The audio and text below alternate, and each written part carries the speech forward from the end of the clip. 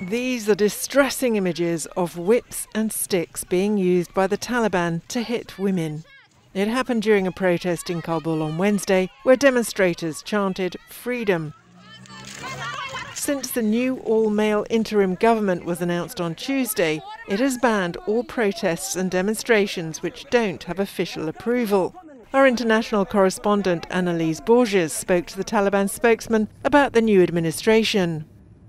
The cabinet has not been completed yet, and it will be completed soon. Everyone is in charge. In the meantime, there are many reforms. You know that the offices were empty, and we introduced the supervisors to improve the offices. Are you worried about convincing the international community about the inclusiveness of the new government? Excuse me, sir. Sorry. I'm so sorry. Yeah, I'm sorry. All problems are solved. The important thing is the issue of security that gets better. All other things are solved.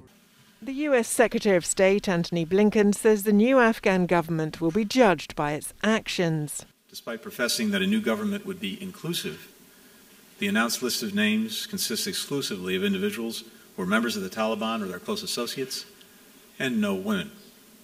We understand the Taliban has presented this as a caretaker cabinet. We will judge it and them by its actions. This all comes as the Western world still has the challenging task of getting the rest of its citizens out of the country.